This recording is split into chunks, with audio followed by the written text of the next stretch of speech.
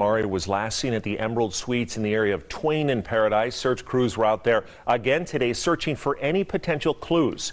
Joe Moeller also out there live right now, joining us with the very latest on this investigation. Joe? Brian, earlier today, a lot of people were coming by this parking lot here trying to help get information. They were picking up flyers just like this so they could pass them out to the community. Now, just a short time ago, Metro released a video regarding this case. They say they're still looking for information. They are working day and night trying to get whatever they can. And this is the complex next door to this parking lot where Amari was last known to be. And Metro says they went door to door seeking information here. For days now, a nonprofit has been coming to this area to set up a search party and a booth to get information out. Amari was last seen Wednesday. His mom says her boyfriend was watching him.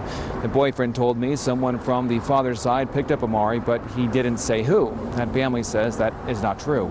People have been coming throughout the day here. We met Tiana Allen, who stopped by to pick up a stack of flyers. This has my attention because I know this neighborhood. We're by the Strip. There's cameras all throughout here, okay? The story didn't make sense. I'm a mother, I can never just leave my kid. Amari's aunt from California came to help as well. She says they have not talked with the child's mom and they have not seen her. Yolanda Everett says they are getting desperate for any sort of tip.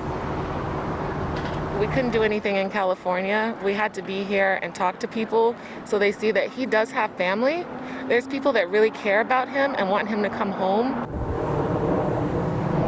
Amari's father lives in Reno and was reportedly there when he went missing. He has since been in Las Vegas helping with this search. Now, back out here live, some people have been wondering why there has been no Amber Alert related to this case, and that is because there is no suspect description or vehicle involved that they know of, so that is why there has been no Amber Alert. Now, the father's side of the family, Yolanda, who you just heard there, they are putting out $30,000 for any information leading to Amari's whereabouts. Reporting live here near Twain in Paradise, Joe Moeller, 8 News Now.